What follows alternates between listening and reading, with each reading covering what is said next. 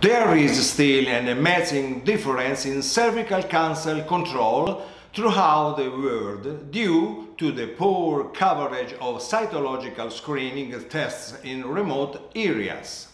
Cytological test sampling and staining is so easy and cheap that primary health care professionals can carry them out successfully and therefore prevent the disease from developing to advanced stages.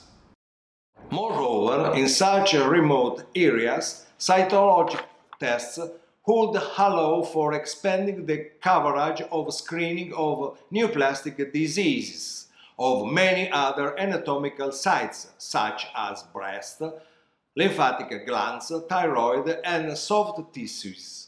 This multimedia tutorial is up to show that cytology staining by Papanicolaou smears is easy and cheap, and thus should be promoted and recommended also in locations where only primary health care professionals are available.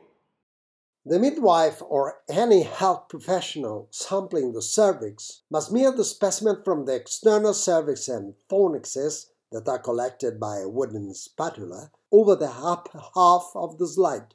The specimen from the cervical canal, collected by the cotton swab, is smeared over the lower half.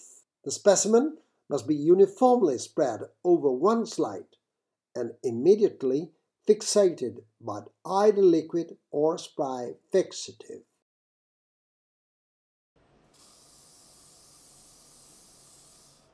The Gilles hematoxylin 2 stains nucleuses.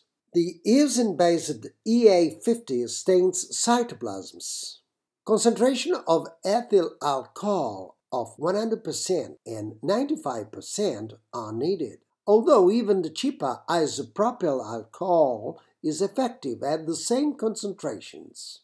Moreover, we need small glass containers for dipping smears and top or clean source running water. Finally, cover slips and clearium mounting medium are the tools for assembling and finalizing the setup of the slide. The protocol ought to take place at an environment temperature from 16 to 25 Celsius degrees, and the time of smear dipping complying with the recommended schedule precisely. The staining steps are executed one by one continuously, and the whole procedure takes less than 30 minutes. Whichever fixative may have been used upon sampling, the smear is put under the flow of running water for 10 minutes long. Then the smear is incubated in Gilles hematoxylin 2 for 2 minutes' time, to be then washed in running water for at least 1 minute more. Thereafter, the smear is dipped in alcohol at 95% for 1 minute long. The next step is the staining in EA50 for 2 minutes.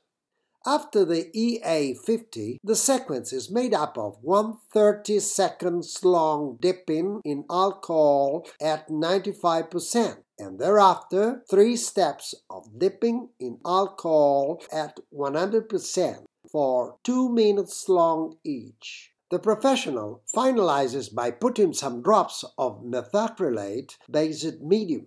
The commercial name is clearium mountain medium, to adhere the cover slip and clear from air bubbles.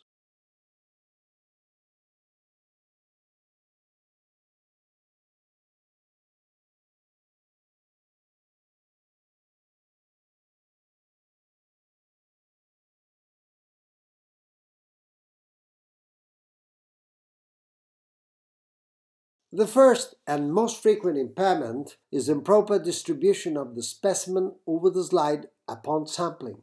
Second, strong inflammation of the cervix brings too much mucus and granulocytes into the specimen. In this case, the recommendation is that upon sampling, the midwife gently cleans the cervix with 0.9% saline soaked cotton swab. Third, blood is also an impairment. Fourth, the scraping of poor lot of cervical cells makes the test uninterpretable as well. Finally, bacteria lyse cytoplasms. Bare nucleuses do not help the microscopic screening. Now the quality of sampling and staining is checked under view of microscope. Squamous cells and endocervical cells should be visible both isolated or in clusters. Proper sampling and staining is cheap with regard to consumables and easy as a maneuver. Even though not shown here, basic screening principles of microscopic views are simple as well. In this way, the access of women to cervical cancer screening can be incredibly smooth.